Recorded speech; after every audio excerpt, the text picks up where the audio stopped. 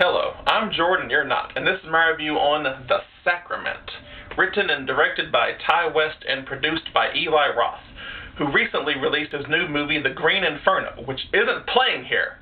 That pisses me the crap off. That ruins my whole day. I want to write my congressman about that. I really wanted to see it, and it's not playing in my theater. It's bullshit. Okay, so anyway, The Sacrament's probably one of the better of... one of the best recent religious cult movies that you'll probably see. It sort of kind of reminded me of the cult segment from VHS 2, but this doesn't have the demon baby at the end. It's it's set like it's realistic. This could probably happen if you're like one of those. In fact, it's sort of based on the Jonestown massacre. I think it was like something back in the 70s where this religious cult like committed mass suicide or something similar to that, but like the Hollywood different version of it, independent. Alright. So it has two people that are in. Well, this one guy, his name is I don't know if Joe or Kentucker or something, or I don't know. Two of them were in VHS together or something, or one of them was in You're Next. They were both in You're Next together, and one was in VHS, the first VHS. I don't really know too much of these people. Alright, so Patrick, one of the main characters, receives a letter from his sister Caroline. So, she is supposed to have been like a junkie, and she went away to this Eden Parish to find herself and to get peace from the world, or inner peace, or peace of mind, or something, whatever that, And so Patrick receives a letter from her saying that, she's to come visit her, come hang out with her, come see her, or whatever. So, and his friends, Sam and, what's his name, Jake, I think, they make like documentaries about, all the weird, crazy, frenetic stuff that you see, like out in the jungles and everything like that. So they go over to, where was that? I don't really remember where it was. It's like, it's undisclosed, or wherever you, but the place is called Eden Parish. So, and the whole movie takes place on, it's like a documentary style, like found footage, but it's kind of like that, but it's one of the better found footage movies. I'm usually like 8 times out of 10, I'm against found footage movies, but this one, it was done pretty well. I watched it, actually I rented it, no, I bought it at a video store about a week or so ago when I rented like 20 movies. So I bought it, I watched it, I thought, well, that's actually pretty good. So then I made my friend Megan watch it with me last night. So, okay, so, what was I saying? Okay, so they go over there and they think it's going to be like this, peaceful place, but then these guys there, they have guns on them. Because they're going to be, the government's going to come over there and take their guns! Bruce Everidge. Yeah.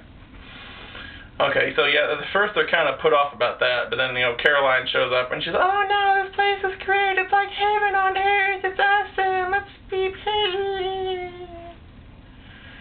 Okay, so, like, the three of them, they kind of walk around, they kind of see, everyone's happy, and all the children, families, brothers and sisters, moms and dads are all living together in harmony, but the main guy, like the main one who's running the show, they call him Father.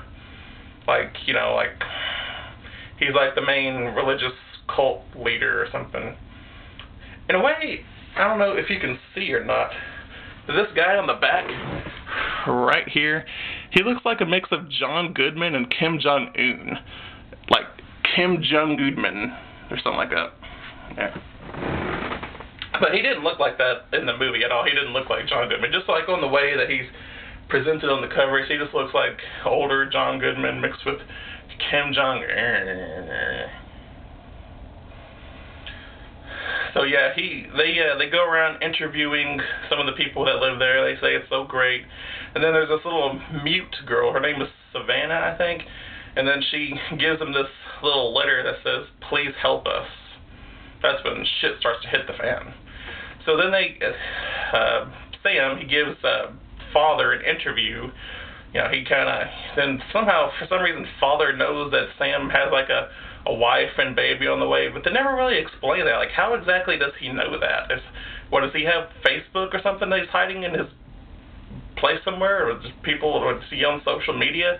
And then he acts like, oh, the media just twists and lies, and which they probably do. So father probably watches a lot of Fox News. So then the next day, like later that night, father and some of his people are out in the pavilion, kind of planning, talking about something. And then the next day, you see him saying, "Oh, they're gonna try to take us away from each other, so we're gonna have to kill ourselves." So there's gonna be some spoilers if you haven't seen this yet, and so if you want to stop watching now, I'll understand. Just give me a thumbs up and like it and tell people about me, but just, yeah. Okay, so this is when it starts to get hella crazy. So father convinces like upwards to over 100 people to drink this punch that's spiked with poison and arsenic, all these different little poisons, and people like, one guy stood up to him and was like, "Hey, what are we doing this for?" And father's like, "Oh, it's okay. We're going to heaven," or something like that. Oh, he has like a southern accent, right? I'm from Kentucky, but I don't know how to do like a deep country accent. He talks like this: "We're going to heaven."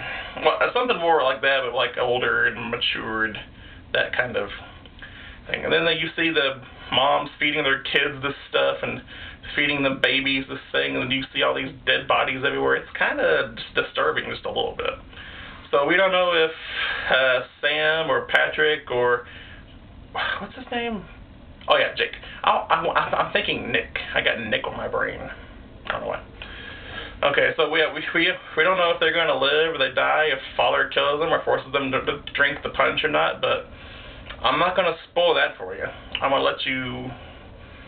just going to leave you right there. So, do they live or do they die? You got to watch The Sacrament. I think I would give this movie I'll give it a B+ for now. It was pretty good for its, religious cult movie kind of thing. It says, a truly haunting piece of horror, frightening and terrific, bone-chilling, a gripping thriller filled with tension, dread, and genuine terror, a masterclass in unsettling chills from Ty West. I would agree with that. Yeah, it starts off a little slow, like the first 40 minutes you kind of get to know the people living in Eden Parish, and then that's when things start to get crazy, which I've spoiled for you. Yeah. Watch the movie anyway.